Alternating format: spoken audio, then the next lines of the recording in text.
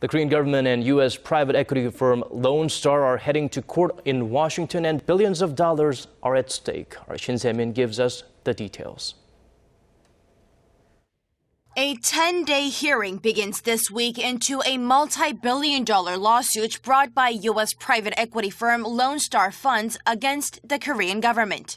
Lone Star is demanding $4.7 billion in damages. The roots of the case go all the way back to 2003, when the Texas-based firm bought a stake in Korea Exchange Bank for $1.2 billion.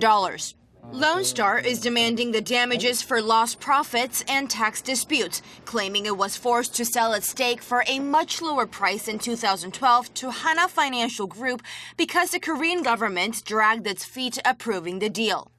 Lone Star is also demanding the Korean government reimburse it for taxes paid on the proceeds of the asset sale.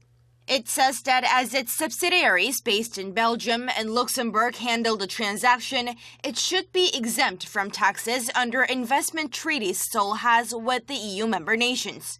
The Korean government says those subsidiaries are merely paper companies and therefore should not be protected by the contract.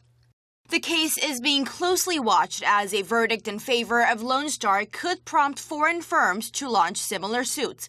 A Korean interagency team composed of around 10 officials is currently in Washington ahead of the first day of the hearing on Friday.